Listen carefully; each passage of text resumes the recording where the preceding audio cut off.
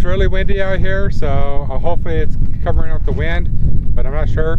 So I don't think I ever did a little review of this gun. This is a CZ75 P01. Now I bought this for my girlfriend back for Christmas of 2003.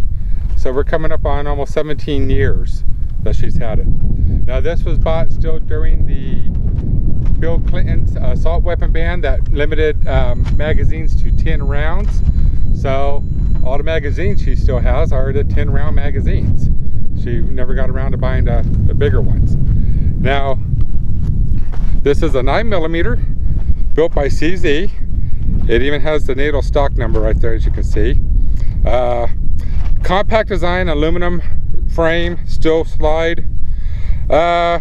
And it has a decocker. Now it's empty, of course, at the moment. So it has this decocker. So when you pull that, it does that, you know.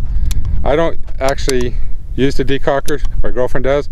I prefer lowering the hammer manually, but you know, to each their own. But so it has the original rubber grips that came with it. It's small. You can see it's pretty small compared to most of the guns I would have. But it shoots real good. 17 years we haven't had no trouble, and it's really accurate. So I got the P900 camera here set up on an old brake rotor that's out about 100 yards. And I'm gonna be, now I got a strong wind coming, so I'm gonna have to aim to the right a little bit. But I'm gonna see how I can do. Oh, way high.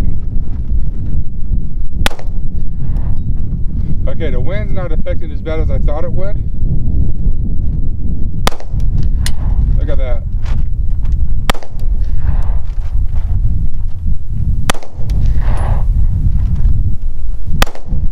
Oh, that was a bad me. That might have been me.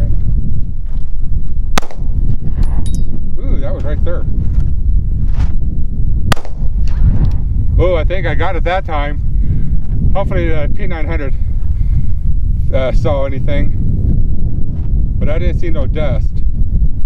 A little bit to the left, a little bit to the right, and that's my 10 shots. So as you can see, it shoots pretty damn good. So there's no complaints, and girlfriend loves it. I keep telling her, oh, let me sell it, let me buy you something else, but she won't go for it. She likes it too much. Anyway, thanks for watching.